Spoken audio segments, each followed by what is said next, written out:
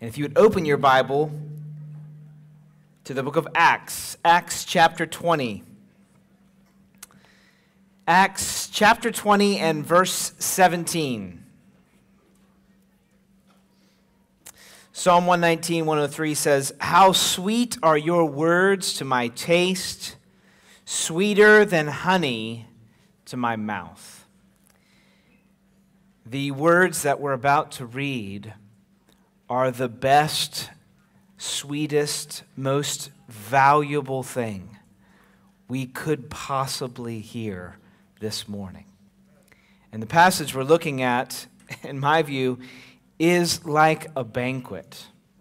So in some ways, I am praying that just by reading this passage, it will minister and transform. So let me encourage you, even as we read, open your heart to receive the transforming, authoritative value of God's Word. Let's begin reading Acts chapter 20, verse 17 through the end of the chapter. "Now from Miletus he sent to Ephesus and called the elders of the church to come to him.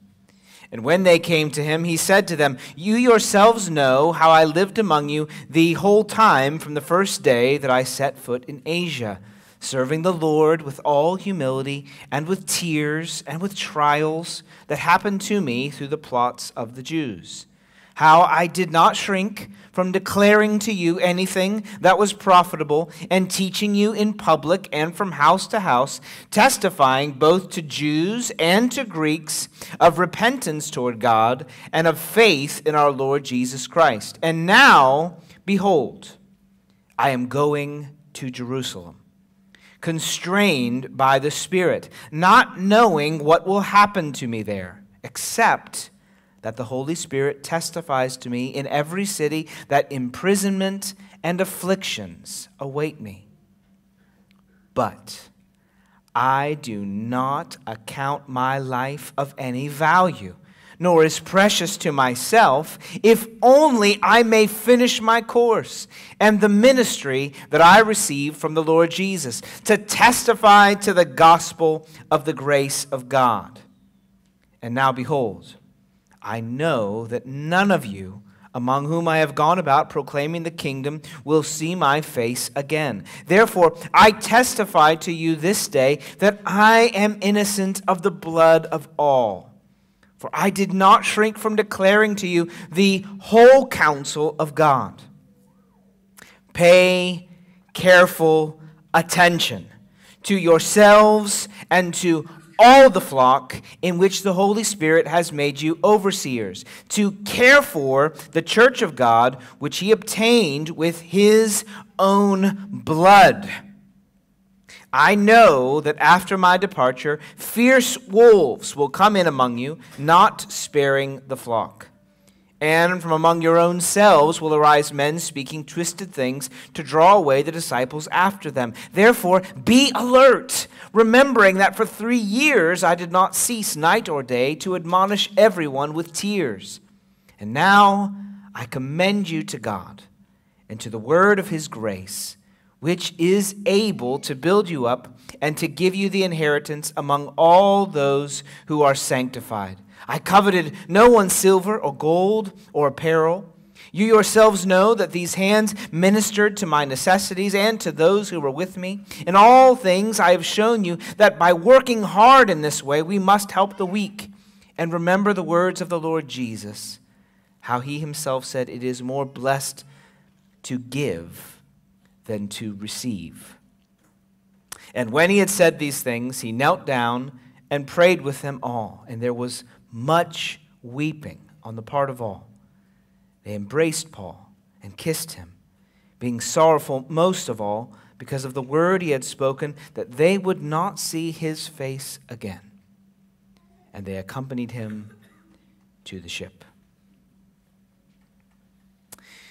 When my daughter Ellie was born, I have this distinctive memory of a nurse holding her, and Ellie was fine, and Lori was fine, but there was a checking her or something, and and the nurse was rushing to get her back to her mommy, wanted to get her to her mommy after birth, obviously.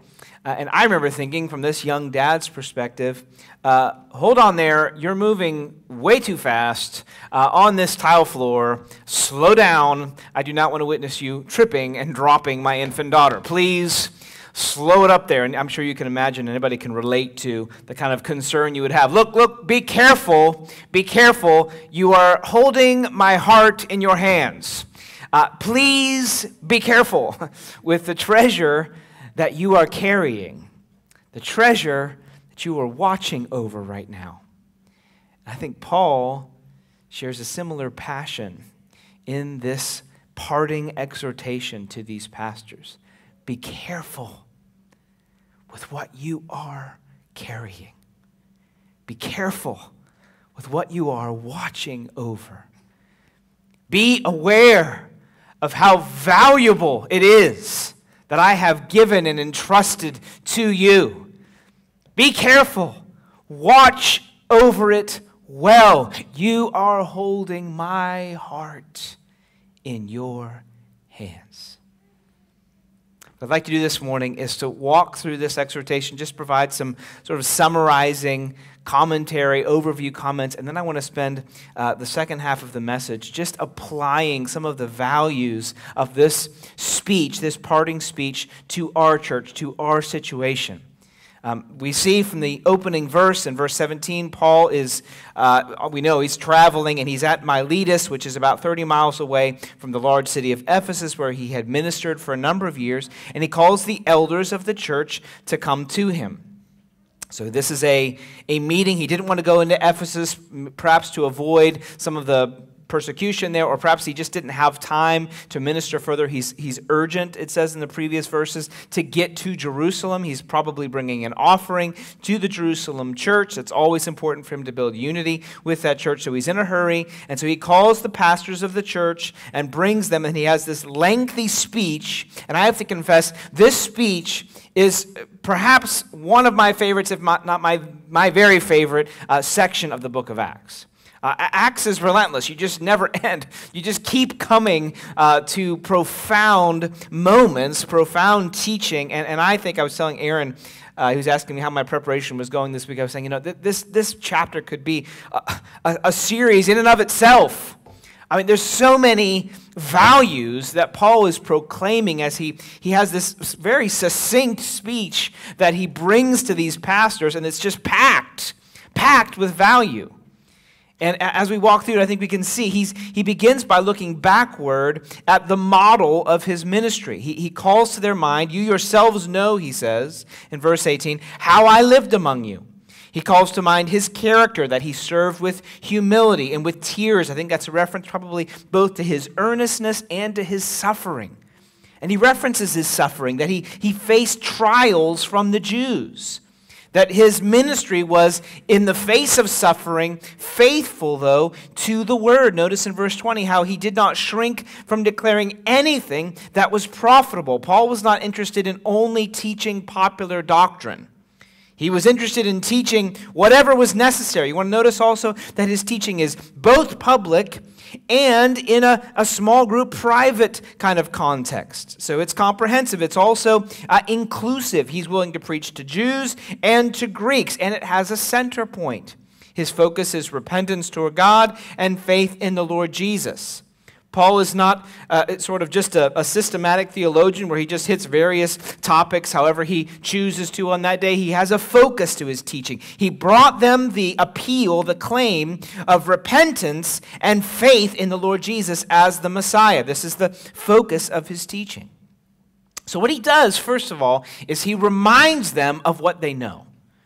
You saw how I ministered among you. You saw the character that I sought to exhibit. You saw the way I endured suffering. You saw the comprehensive nature of my teaching. You saw that I did not neglect any biblical topic that was necessary for you. You saw that I was inclusive in my teaching. I wasn't excluding people from hearing it. You saw that it was public and also private in some measure. You saw how I ministered. He calls this to their mind. It's very important that we understand that Paul is not not bringing this model to mind as a form of self-congratulations or boasting. He's not exalting himself before them. They don't owe him some kind of monetary remuneration at this point. No, he's bringing this to mind because he's going to call them to follow in his footsteps. This happens again and again in the New Testament. Paul is presented in the New Testament as sort of the non-divine model of ministry to the church. There's other models, Peter at some level and John perhaps at some level, but primarily we have the biographical description of Paul. Now nobody today has his authority or the scope of his ministry, but the character and the content of his ministry, he is determined to pass on to the church. It's crucial that we see this. Otherwise, it makes no sense the many places in the New Testament that Paul's biography is referenced, both in the epistles and in Acts. Paul's manner of ministry is referenced over and over and over again.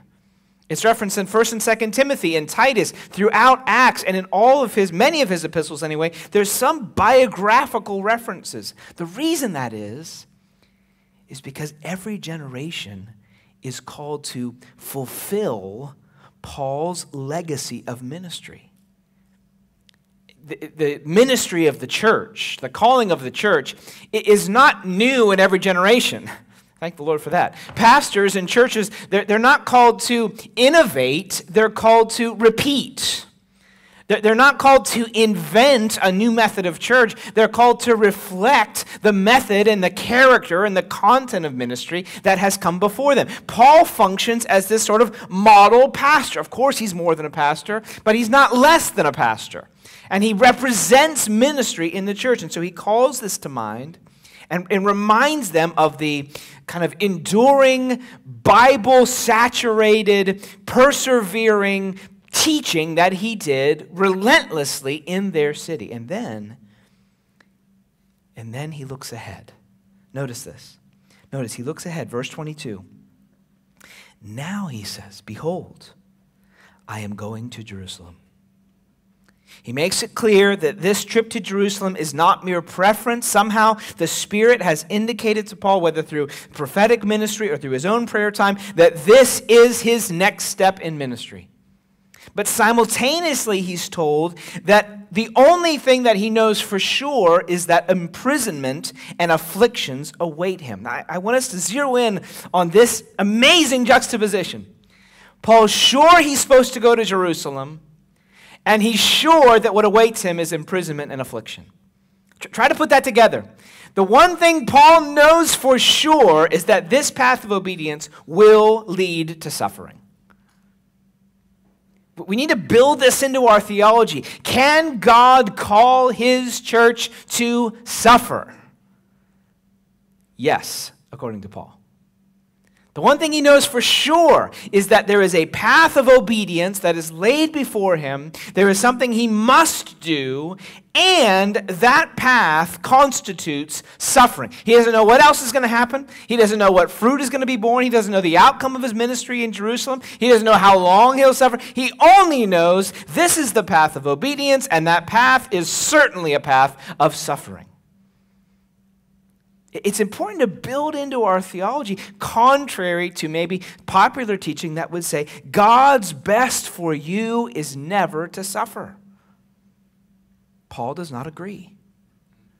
He doesn't choose suffering. It's not like he wants to suffer, but this path for him is certainly a path of suffering.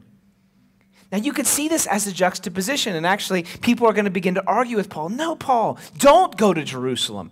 If you're going to suffer, you shouldn't go to Jerusalem, Paul. You're too important. You're too valuable. We need you free. But Paul anticipates that argument, and he makes it clear in verse 24 why he is content with this path of obedience covered in suffering. Why is he content with this? Why is he okay to walk down this road that is painful obedience? Why is he okay with it? Verse 24. I do not account my life of any value, nor as precious to myself, if only I may finish my course and the ministry I received from the Lord Jesus, to testify to the gospel of the grace of God. Compared to faithful fulfillment of his calling, Paul counts earthly comfort of no value. It's not that Paul hates comfort or hates ease or hates freedom or wants a life of suffering. No, it's a little bit like, it reminded me, there's these great Subaru commercials that they have now. And Subaru does a great job because they have this kind of abrupt picture of this young teenage guy on the phone in the midst of what is obviously an accident. And he gets on the phone with his mother and he says, "Mom, I've got some bad news for you. I've wrecked your Subaru." And you can feel his grief and his sadness and his sense of responsibility. And his mother says, "It doesn't matter. You're safe. That's all that matters." Now, I suspect that in one sense, it matters a lot.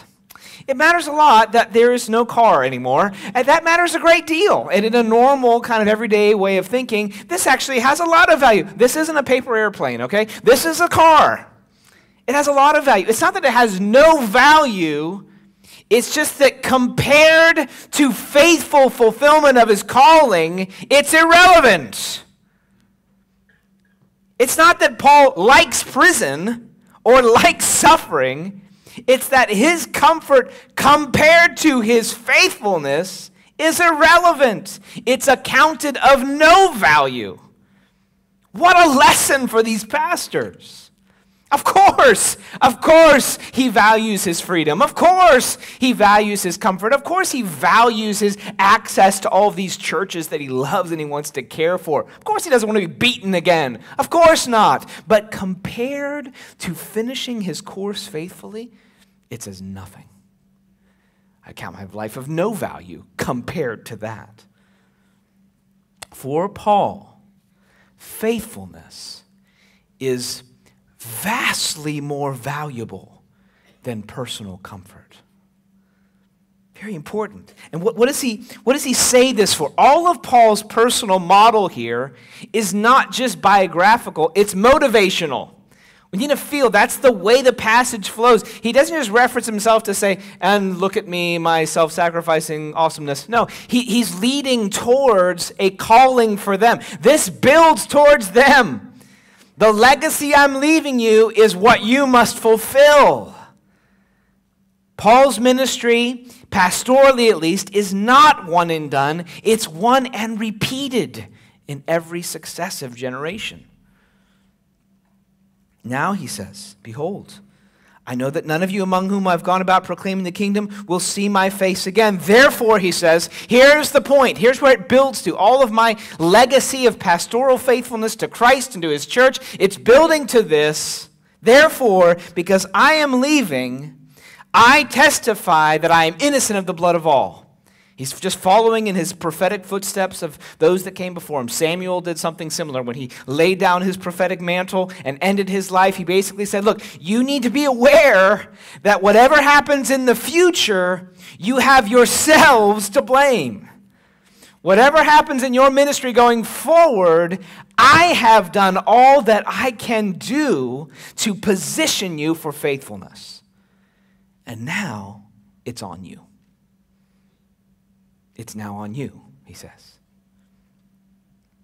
Remember, I haven't left out anything. He repeats the same word. I haven't left out any part of God's word. I have not shrunk from declaring to you the whole counsel of God.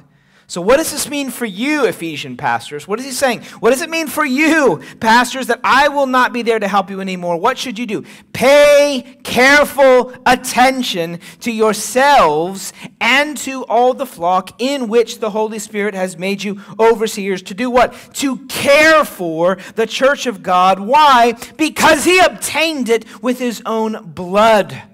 What's Paul saying? He's saying, you are responsible now to care for this church, to watch over it carefully, to ensure its spiritual well-being. Why? Because it is priceless. It was purchased by the blood of Christ. And not only is its purchase price reveal its value, but its vulnerability reveals the need for your watchfulness. Notice, he says in 29, I know fierce wolves will come in.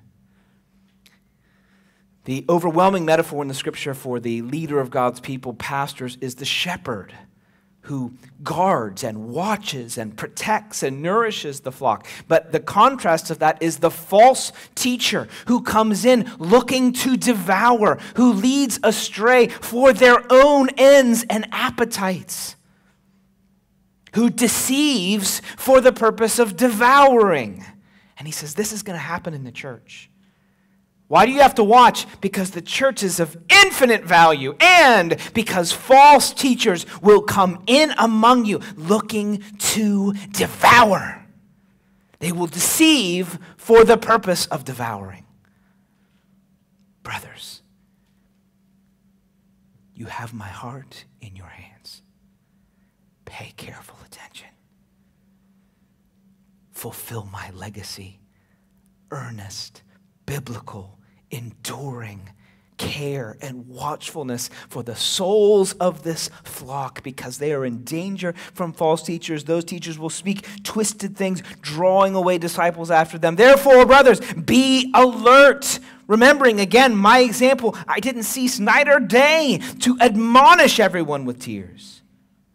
But ultimately, brothers, he says, I commend you to God and to the word of his grace, so that in the end, even your efforts are not finally your confidence. Finally, it is God and the preaching of the gospel, God and the word of his grace, and they are able to build you up and to give you the inheritance. Brothers, finally, my confidence, he says, is not ultimately in your perseverance. It's finally in that the preaching of the gospel is sufficient to preserve the church. He reminds them finally in this concluding exhortation that his work towards the church was not for his own material benefit. He said, I didn't covet anyone's gold. I'm not like some of these false teachers that are simply looking to benefit materially from the church. Quite the contrary. I laid down my right of receiving benefit, and I worked both as a preacher and as a tent maker at times to provide and to give, because I wanted you to have a clear sense that laboring to give is more valuable than expecting to receive. As he says, the Lord Jesus told us, it is more blessed to give than to receive. What do you see throughout this, woven throughout this final exhortation? What do we see? The sacrificial servant reflecting his Lord in caring for the church. The sacrificial servant reflecting his Lord in caring for the church. Jesus said, the good shepherd lays down his life for the sheep. He gives. He does not demand. And every leader of any Christian, and especially in this case, pastors, should be following in that same legacy. Caring, watching, pay careful attention. Don't lose sight of those who are seeking to devour for their own ends, speaking twisted things. Remember that you work hard. Why? Because the soul should be to give and not to get. Finally, after this exhortation, they gather together, they pray. You can feel the emotion of this moment. They're weeping, they're embracing him because they won't see him again. And surely the sobriety of this charge, imagine the Apostle Paul looking you in the eye as the pastor of this young pastor of this Ephesian church and saying, you pay careful attention to this flock, because you have my heart in your hands, and you must be faithful to your course just as I have been. And when you suffer, you must persevere, and you must work hard and demonstrate that it's better to give than to receive. You must lay your life down for the people of God. What's he saying to this next generation of church leaders? He's saying, look, every generation must fulfill Paul's legacy of gospel ministry. Paul's ministry for Christ and for his church must be fulfilled in the church of every generation. It must be fulfilled. It must be fulfilled. Paul expects that his content and character in ministry will be repeated generation after generation. The precious church is now entrusted to their care. They will not see Paul again.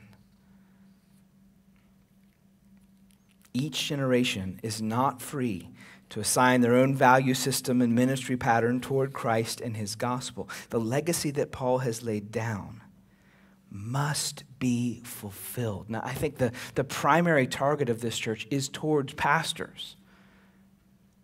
That the church is called to have pastors that have this heart towards the church. And so certainly Aaron and I receive this passage as aimed squarely at us. But I think by implication, it also aims at the heartbeat of the church as well.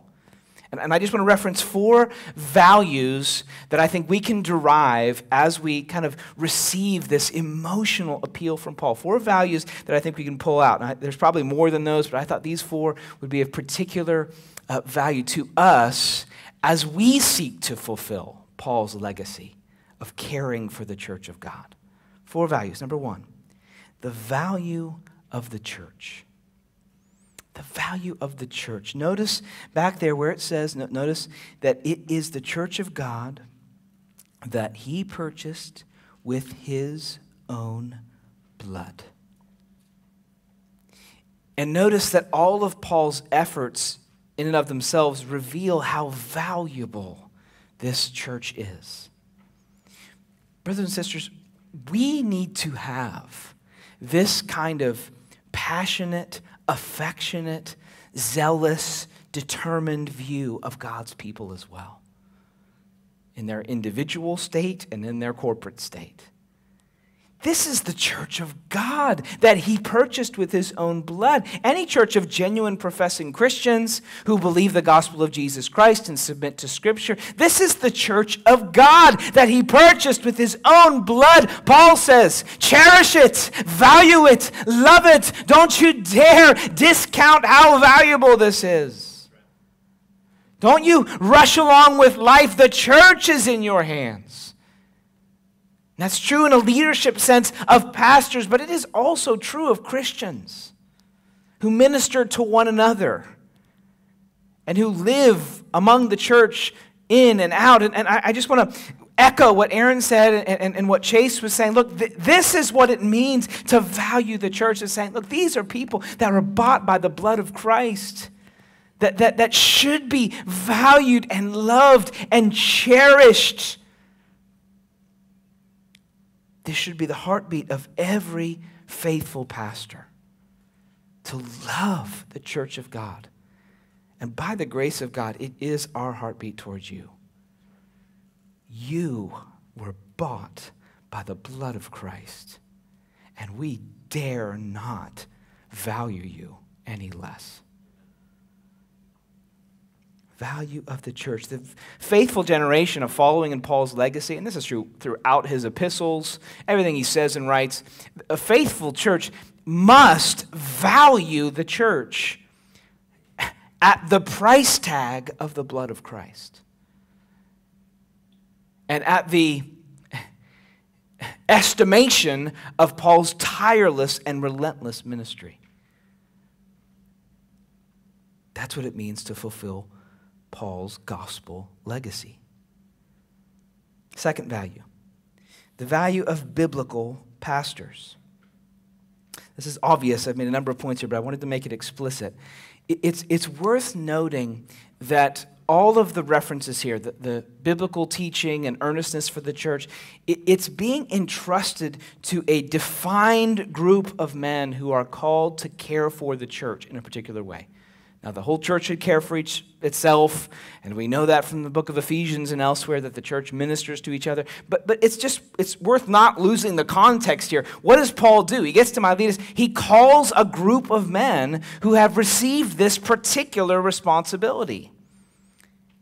And I think it's valuable, especially in our culture, which has a certain kind of egalitarianism. And in some ways, that's good, that there's not an exaltation of these individuals as though they're kind of valuable in their own right. No, of course they're not. They're not more impressive in their own right. Pastors aren't, closer to God in some way or more. You have plenty of examples here. Just look at us. Obviously, we're not impressive in our own rights, but the office, the calling, is the way God has chosen to care for his church.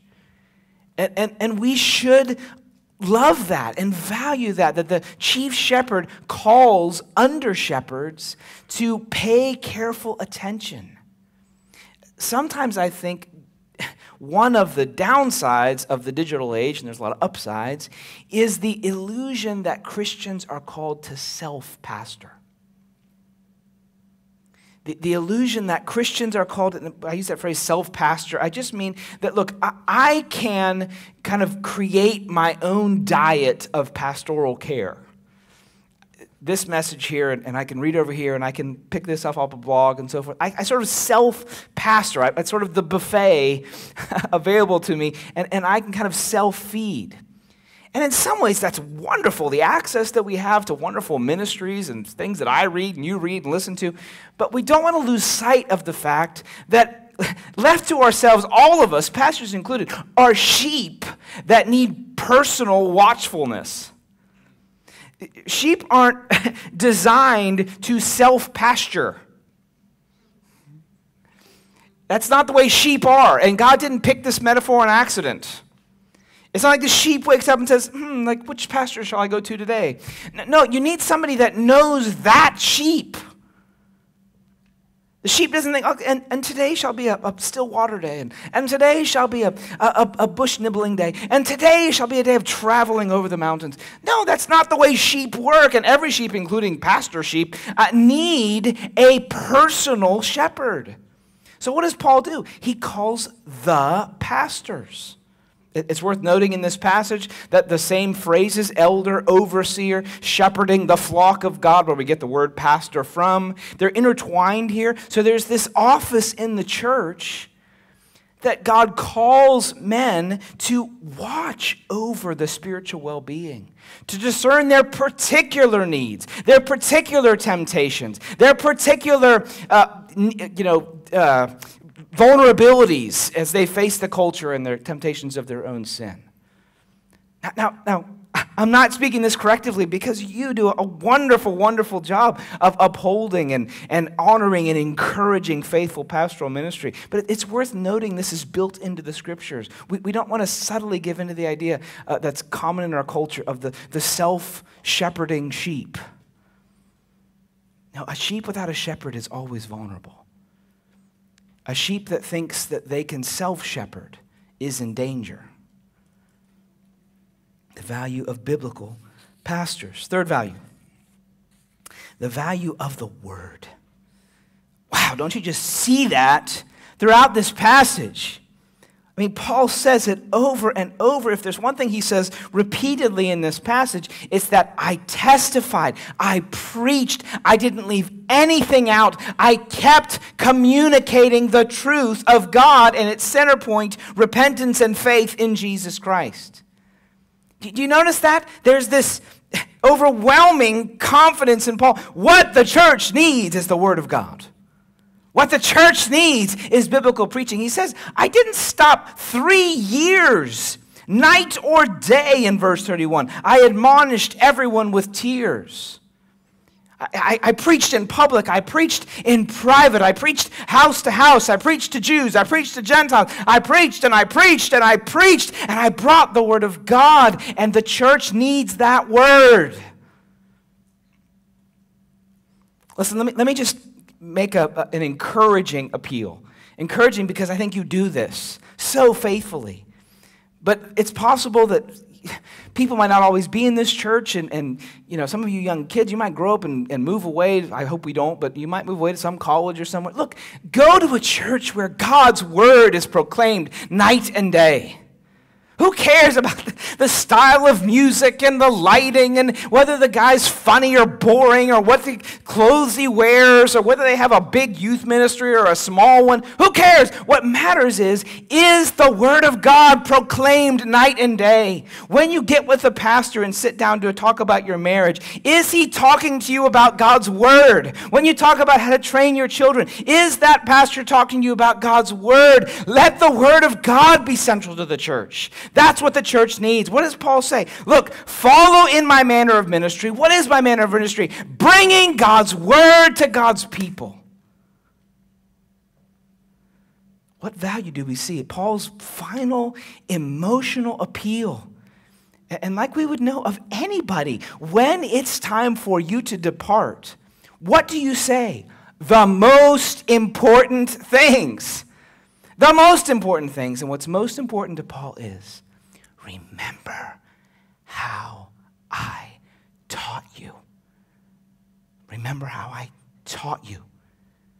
It's not how funny I was. It's not how we designed the church decorations.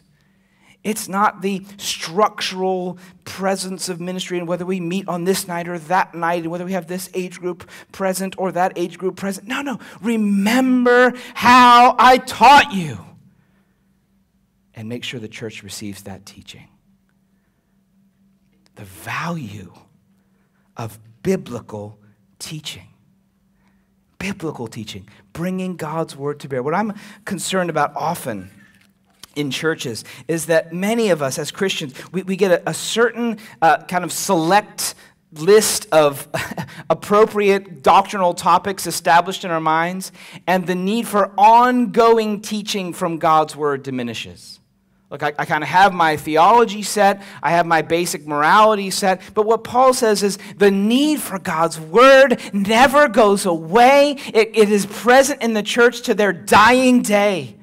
Every Christian, whether they've been saved 30 years or 30 minutes, needs God's word. The value of God's word. Finally, the value of sacrificial servanthood.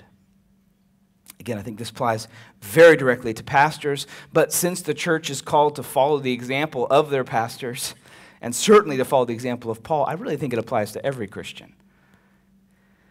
The value of sacrificial servanthood. Isn't that present throughout this passage? I mean, throughout the passage. I served the Lord with humility in verse 19. Notice that he says, I don't account my life of any value if only I may finish my course. He's serving. He worked to model hard work and diligence for the purpose of generosity at the end of the passage. He just serves and serves. He doesn't account his life of any value, and that's revealed constantly. He's not interested in protecting his comfort or his rights or his privileges or his exoneration or his honor. He's interested in serving and serving and serving, so much so that he can say, my life, my earthly life, my freedom even, it doesn't matter. It doesn't matter. I just want to be a faithful servant. I just want to lay down my life. Look, all I care about, whether my life is long or short, is that I served. That's more important to me than anything else.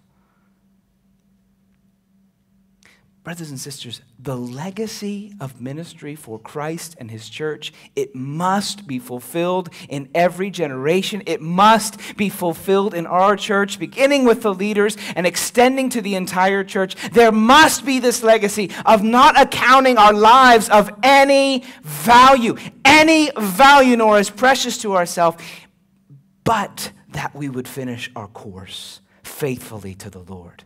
Of agreeing with Paul that it is more blessed to give than to receive, of working hard to bless others and not to comfort ourselves. And haven't we seen this throughout the whole book? It's not as though Paul is flattering himself.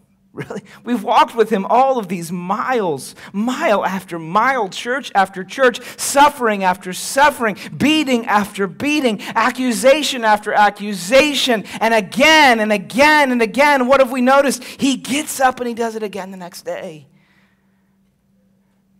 The legacy of ministry for Christ and his church must be fulfilled in this generation. The value of the Bible, of pastoral ministry, the value of faithful servanthood. It must be fulfilled in this generation. It must be fulfilled in this church. It must be fulfilled. And this, we want you to know, this is our heart as pastors. That we would serve faithfully.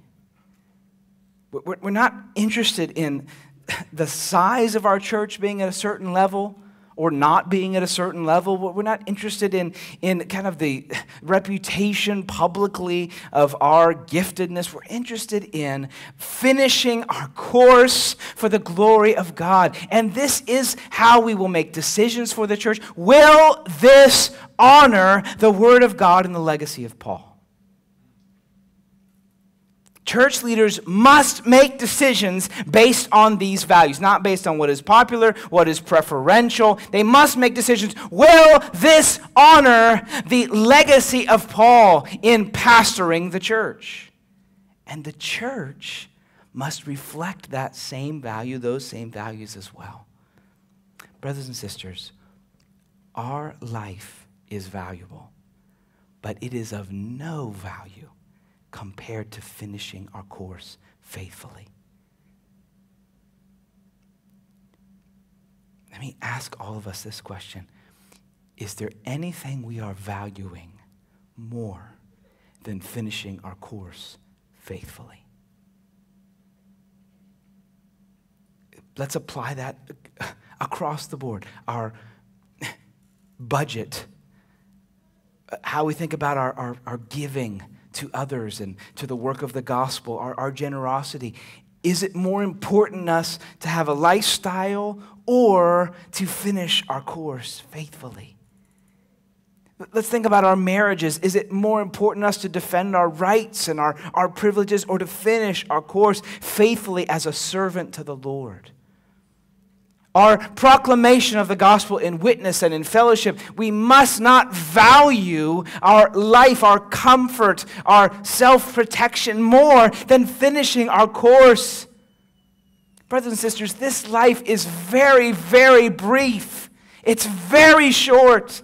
It is a very short time, and much of that time is not suffering. But in the moments where we are called to suffer or called to obey in a way that is certainly going to be hard and painful, we must reflect Paul's legacy. We must reflect it that we don't account our life of any value, or this particular moment of my rights of any value, or being heard of any value, or of being respected of any value, or of having a certain financial lifestyle of any value. No, what matters to us is finishing our course faithfully. And the good news for us is the same thing that was said to these Ephesian elders is said to us. I commend you to God and to the word of his grace, which is able to bring you to your inheritance. Suffering is brief, and our inheritance is eternal. Servanthood is temporary, and our reward is permanent. Obedience that is difficult is temporary, but the grace that brings us to heaven is strong, and the inheritance is worth not accounting this life of any value. I commend you. Isn't it wonderful? There's not a long list. Trust God and stay true to the gospel, reflected in our servanthood, in our love for the Bible, love for a faithful church. This is our calling. Brothers and sisters, the book of Acts is given to us so that we may pick up Paul's legacy and carry it on in our generation. Firstly, as pastors, I think in this passage, but then by implication, all of us. It must be carried on. Paul would say, you have my heart in your hands. Carry it carefully. God's people. God's glory. Your faithfulness. Carry it carefully. Fulfill the legacy you have received. Let's pray.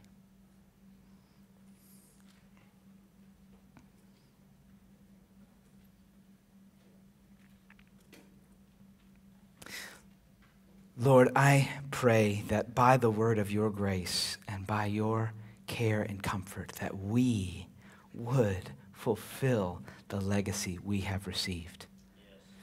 Lord Jesus, by the power of your Spirit, cause us to be faithful servants. Thank you for your grace in the past, and bring us fresh grace this week to honor you, to work and serve and love as unto you.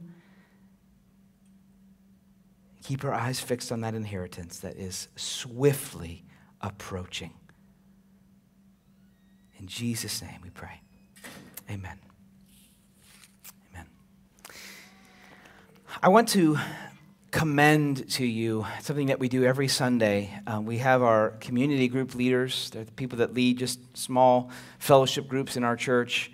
And they come forward at the end of our meeting. And the reason we do that is there's just some value in even just 2 minutes of prayer together for our normal fellowship in the life of the church. There's a value in just sharing, I'm facing this week. Would you pray for me? Help me to